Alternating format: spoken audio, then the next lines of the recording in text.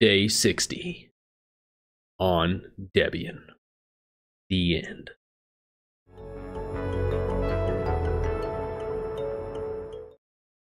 So it's been officially 2 months on Debian, and I gotta say, I've installed probably 7 different versions of Wine, messed up all my dependencies, installed a bunch of experimental packages, done pretty much everything I could do to this operating system. And the damn thing just keeps working. How can I make YouTube content when everything just works?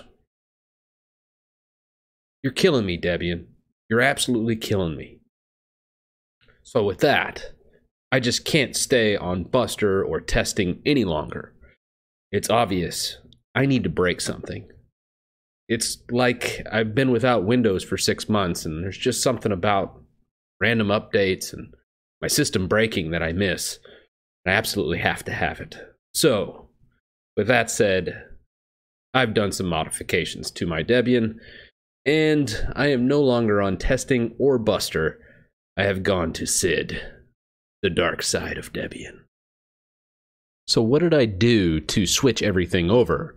Simply opened up my sources.list file and went ahead and commented out all the updates section, because when you move to SID or unstable, you go ahead and are on the bleeding edge anyway. So there is no update repository, and this is what the sources.list file. Now, having said that, be very careful when moving to SID, because there is no going back. Because once you move to SID or unstable, it's very difficult to transition back to a testing or a Buster or a stable release. It's one of those things. So just know that up front. Now that I've done this, we're going all the way to the bleeding edge of Debian. So this may sound crazy, going to SID from a perfectly designed operating system of Buster that I was on. I wanted to stay on the stable side for my production machine, but there's just something in me that says, hey, get the latest and greatest, chase that new shiny object.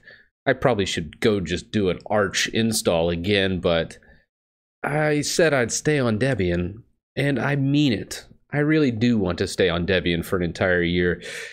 And if these 2 months have proved anything, is Debian. Wow. You just can't get any more stable than that. I mean, I've tried to break this thing 10 ways to Sunday.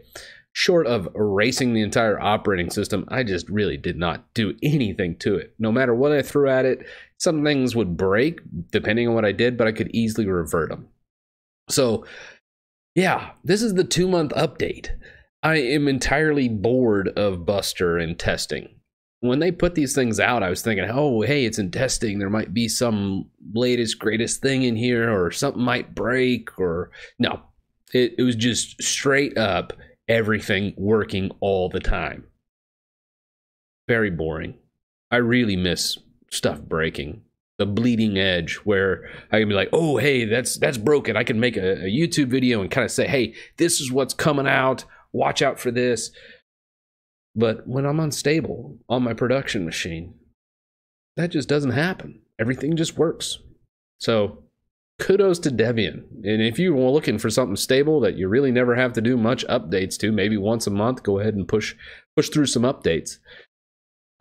Go ahead and do Debian Buster. You know, it's about to release or drop here in the next couple weeks. They're working through the last bug fix. But when it drops, it's going to be rock solid, and you're going to be on this sucker for years. And it's a very boring experience. As a, coming from Windows, as a Windows user for years and years and years, this is by far the most stable environment I've ever been in from a desktop perspective. It's ridiculous. I just can't say that enough. If you've seen any of my past videos, you know I've already said this, but I just want to reiterate this. I've tried my damnedest to break this operating system, and I have been a complete and utter failure. I haven't been able to do it. I've broken some stuff, but it was mainly me just installing the wrong package. And then I go, oh, hey, it doesn't work. Oh, I installed the wrong package, and then I unload that bad source if I did it through like APT, and then I just do an update, and everything goes back to normal. Kind of crazy. So, with that, Sid, I'm on testing, or unstable now, not even testing, I'm on unstable Debian. Leading edge, rolling release Debian. If that's really not a thing, but it's gonna be a thing. Right now, I'm testing it on unstable Sid. So, with that, guys, let me know what you think. I know I'm kind of crazy, but let me know what you think in the comments, and I'll see you on the next video.